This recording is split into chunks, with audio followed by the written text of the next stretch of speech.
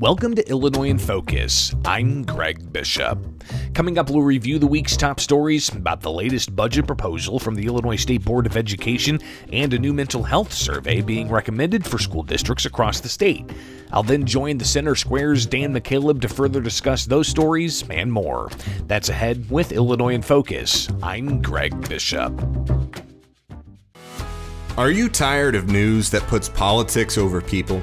At the nonprofit Franklin News Foundation, we believe in putting people over politics by delivering nonpartisan news and audio content that serves you, the American taxpayer. With Franklin News Foundation, you can read fact-based, state-focused news for free at thecentersquare.com. You can listen to civil, balanced conversations between policy experts through our podcast network at americastalking.com. Or you can get in-depth news on K-12 education spending, curriculum, and school safety at chalkboardnews.com. It's all free through Franklin, where we put you, the American taxpayer, first in every story, episode, and conversation. And it's only possible through our supporters. Together, we can produce content that puts people over politics and brings Americans the news they deserve. Become a supporter today at franklinnews.org/donate. Once again, that's franklinnews.org/donate.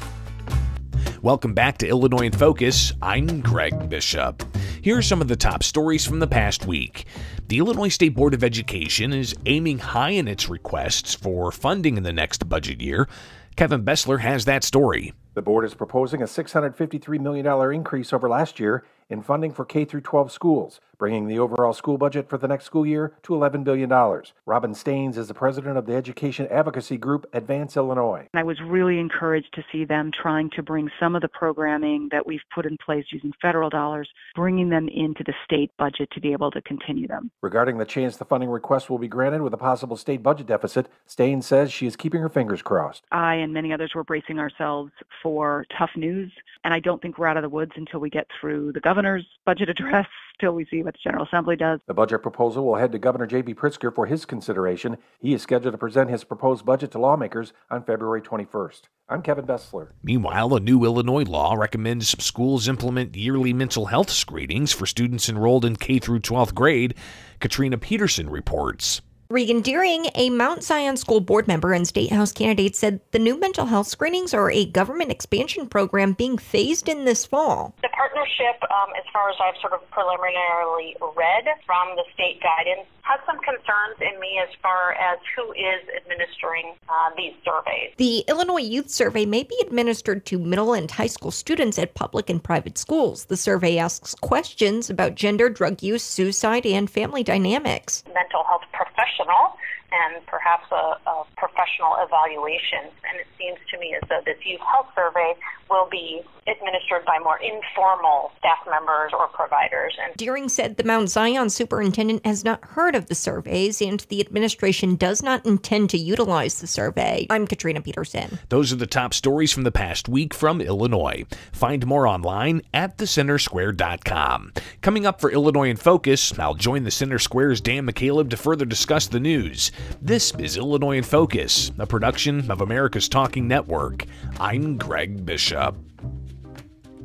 Knowledge is power, and you deserve to know what happens in your state government. That's why the nonprofit Franklin News Foundation is bringing you straight news journalism through the Center Square, reporting on state authorities and publishing stories that show where your money goes and who spends it. By supporting the Center Square, you can track politicians' use of taxpayer money and demand transparency from elected officials. This is how we can equip everyday Americans to hold their government accountable. Become a supporter of Franklin today at franklinnews.org/donate. Greetings and welcome to Illinois in Focus, powered by the Center Square. I'm Dan McCaleb, Vice President of News and Content at the Franklin News Foundation, publisher of the Center Square Newswire service. Joining me again today is Greg Bishop, the Center Square's Illinois Capitol Bureau's senior reporter and editor. Greg, how are you? I'm trying to find out if the weather's ever going to make up its mind. I mean, we had sub-zero temperature one day, and now it's looks like it's going to get up to 50 degrees next week down here. So are we really in winter, or is spring just around the corner? Well, I think you can expect more winter, Greg. It's only January. That's right. I'm sort of in the middle where during the day it gets to about, I'm up in the Chicago suburbs, it gets to about 33, 34, enough to make a little bit of a melt off, but then it gets down below freezing at night, and so I will wake up to an ice patch on my porch and front walkway every morning. So we'll see. But anyway, we do have some news to talk about this week, as we always do. We are recording this on Thursday, January 25th. Greg, the ongoing migrant crisis in Chicago and really across the entire state of Illinois, it continues to be among the biggest issues. There were several developments in the past week, including the revelation that Governor J.B. Pritzker and Chicago Mayor Brandon Johnson aren't entirely on the same page when it comes to the response. We'll get into some of the other developments in a bit, but let's start there. Yeah, so of course, in the past 15 months or so, the state of Illinois has been at the receiving end of more than 30,000 non-citizen migrants being transported from the southern U.S. border to Chicago and also to some of the neighboring suburbs of Chicago. And this has caused a huge drain on available resources. The state's taxpayers have paid more than $500 million just in housing and other costs associated with the ongoing migrant crisis. But one of the big things that's really seeming to drive a divide between Chicago Mayor Brandon Johnson and Governor J.B. Pritzker, who are both of the Democrat Party, deals with resource allocation, and in particular, that of where we're going to have certain shelters set up. So we've had a lot of conversation about, the buses and how they're going to regulate those buses, and even various communities across the state trying to have a patchwork of sorts of different regulations to prohibit buses from dropping non-citizens off unannounced. So while the governor says the legislature could possibly evaluate how to bring about uniformity to all of that, really, the question that is top of mind for many is what's going to happen with these shelters. So Chicago Mayor Brandon Johnson this week announced that he was actually going to be extending the 60-day limit for migrants to stay in shelters. Looks like he's going to push that past to the first of the month in February. So that's impacting where people ultimately end up staying. But earlier in the week, Governor J.B. Pritzker said that he was concerned with the lack of shelters in Chicago. So the governor made his comments about how the city of Chicago doesn't seem to be moving fast enough and getting new shelters built and set up. But there's also that concern of the quality of the shelters as well. But Chicago Mayor Brandon Johnson fired back, and he said that, to the question of are they on the same page, Johnson said that that's not a good way to characterize it. But then Johnson went on to say that the state of Illinois can set up migrant shelters wherever they want, not just in Chicago, but elsewhere. And Johnson went on to talk about the 1,500 different municipalities across the states and how the governor can, use state taxpayer dollars to incentivize communities to set up shelters in their jurisdictions. But Johnson said that even then, the $40+ million, the $10 million that's been offered up as grants to local communities to take in migrants, a lot of local communities are not accepting that offer. But obviously there seems to be continued conflict and some questions about who should be making the call as to where shelters go. Chicago says that they're doing what they can to set up shelters as rapidly as they can. While they're pointing blame at the state, saying that the state's not doing enough to use the allocated dollars to set up these shelters. So clearly, the issue of resource allocation and the issue of where shelters are ultimately going to go, there's a lot of back and forth. And this all also stems around the idea of sanctuary city policies. The Chicago mayor says they're going to remain a welcoming city, and the governor downplays any effort to try to end the state's sanctuary policy. But a lot of communities across the state, Dan, are eyeballing the idea of becoming non-sanctuary counties. So we'll be continuing to track that as well. But clearly, while they say they're not on the same page, there's obviously some conflict between the Chicago mayor and Governor Pritzker. Yeah, Greg, and there's been questions, too, about whether or not, the state should be spending this much taxpayer dollars on this issue to begin with. Legislature, they were off this week, so really no new news on this from the legislature, but they're likely to be asked to pass a supplemental spending bill. Some are accusing Pritzker and Johnson of prioritizing migrant care over the state's many other needs. Do you see this as being a legislative battle here when they return to session? Considering that the Democrats have a supermajority in both chambers, if there is some conflict, it's likely going to be behind closed doors. We already have the new arrivals working group in the Illinois House that is just House Democrats, and working groups typically work behind closed doors and have conversations about these things. So while there may be some discussions and some debate, apparently that's going to be behind closed doors, so we may not see that much. However, Republicans are adamant that the first steps that need to be taken before anything else is to close the southern U.S. border, and several Republicans who recently traveled to the southern U.S. border demanding that the governor and the mayor put more pressure on the Biden administration to close the southern U.S. border. And then the next step is to, according to Republicans, end the state's sanctuary policies for non-citizen migrants. And that's the policy of, especially for statewide, local law enforcement, state law enforcement are prohibited by state law from working with federal immigration authorities to go after migrants who have orders of detainment from the Immigration and Customs Enforcement. If that's the only thing they have against them, then state police and local police can't assist Immigration and Customs Enforcement from going after people. So that is obviously an issue that Republicans are saying needs to be reversed, especially as Republicans have said that, the idea that they're all asylum seekers, the 30,000+ who've come to Chicago and elsewhere in Illinois, saying they're all asylum seekers, Republicans doubt that. They point to statistics that show that a vast majority of individuals seeking asylum are not granted asylum. So, for instance, State Senator Andrew Chesney had previously said that we need to reverse the sanctuary city and state policies, especially if it turns out that the vast majority of these non-citizen migrants are here illegally and not granted asylum. There should be deportation orders that are followed, and local law enforcement should be able to assist ICE in doing that. So Republicans have their own ideas of what needs to happen here, but that seems to be contrary to the ideas that we may see debated and ultimately approved at the Illinois State House, which would be just more funding, more taxpayer dollars going to this issue, instead of getting to the root cause, closing the border or addressing the state's migrant sanctuary policies.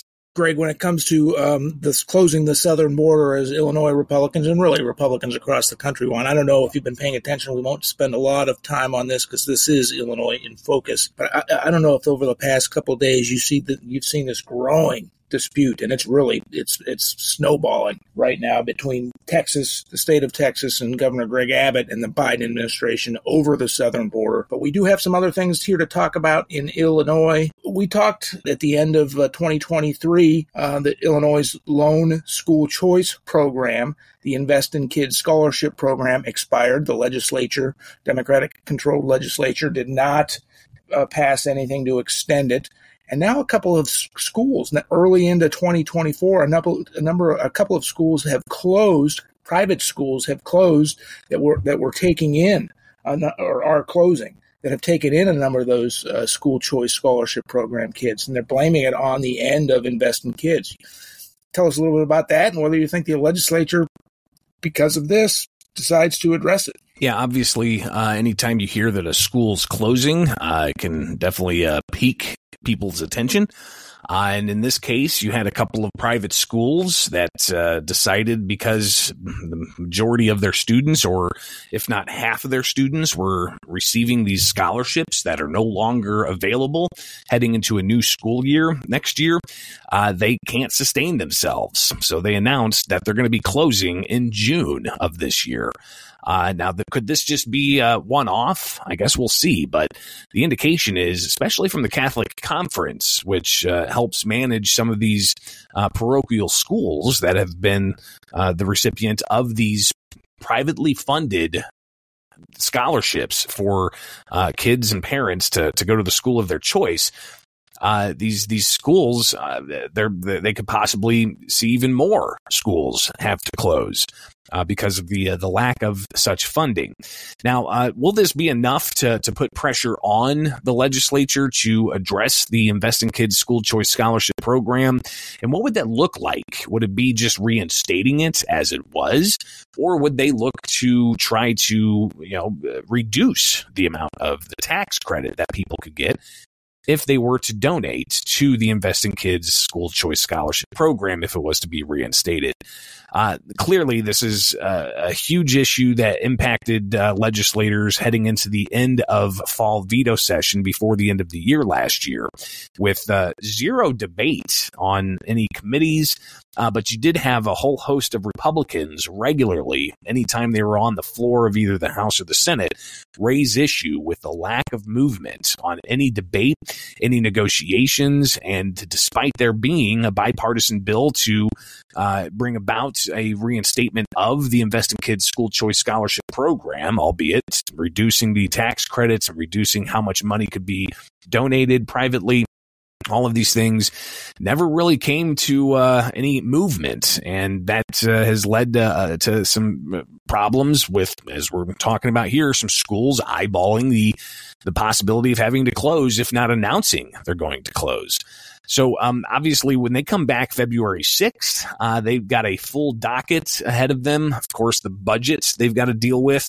You've got the Illinois State Board of Education asking for even more taxed resources for the upcoming school year. But when it came to this privately funded tax credit school choice scholarship program, the only school choice program that Illinois had that the legislature allowed to die and allowed to sunset, whether or not that's going to be part of this equation has yet to be seen, because they've got the budgets they've got to deal with. They've got the migrant crisis they've got to deal with. But we will be on the ground every day from gavel to gavel covering what happens with the Illinois legislature for spring session. So I encourage everyone to make a daily habit of checking out the centersquare.com/Illinois. One final point on the school choice thing, but before we move on, Greg, and that's just, I think it's important to note that it's lower income families, students who come from lower income families, that are being hurt by school closures, by the lack of these school scholarships. For whatever reason, their families, their parents decided that their local public school was not working for them, thought they could get a better education at a school of their choice, like these private schools. But that option is no longer going to be available to them unless the legislature acts. Let's move on. Interesting story, and I was kind of curious about this story. Illinois Secretary of State Alex Janulius is promoting legislation that would ban certain food additives in Illinois, would make them the strictest in the nation. How is the Secretary of State getting involved in what kind of food additives are sold in grocery stores, etc.? Yeah, it is interesting because, of course, the legislation being proposed would come from the legislature. It's called the Illinois Food Safety Act, and it looks to prohibit the use of certain additives in foods like brominated vegetable oil, red dye number 3, titanium dioxide. Some of these things are preservatives that certain types of processed foods utilize in the process of making their products. And some studies have shown that these could be linked to hormonal damage or increased risk of cancer or reproductive issues or hyperactivity and other serious health problems. So where the Secretary of State, Alexi Janulius, gets involved here, he supports the legislation because the Secretary of State in Illinois oversees the organ donation program. And Janulius, during a news conference with sponsors of the bill earlier this week, he said that, it's dependent on healthy organs being available of individuals so that those who need them can get those healthy organs. And if they're somehow damaged because of these food additives, they're looking to essentially prohibit. The Secretary of State said that is very much on his mind. So that's kind of where the Secretary of State plays into this. But this overall conversation Clearly, it's going to be interesting to see it play out in the legislature because even the sponsors have said that they expect, quote, very powerful interests to oppose the bill. And instantly after this was announced, you had the Illinois Manufacturers Association sending out statements saying that it's well-intentioned, but they warn it would set a dangerous precedent by usurping the role of scientists and experts from the U.S. Food and Drug Administration. You also have the National Confectioners Association speaking out, saying that the bill would replace a uniform national food safety system with a patchwork of inconsistent state requirements. So in the United States, when you've got 50 states and the District of Columbia, all of them, if they were to have different standards for these types of bans or what could be or not put into foods, you can clearly see that it would make it extremely difficult for these food manufacturers to have consistency across the board. But one thing that the Secretary of State did do during his news conference is he held up a bag of Skittles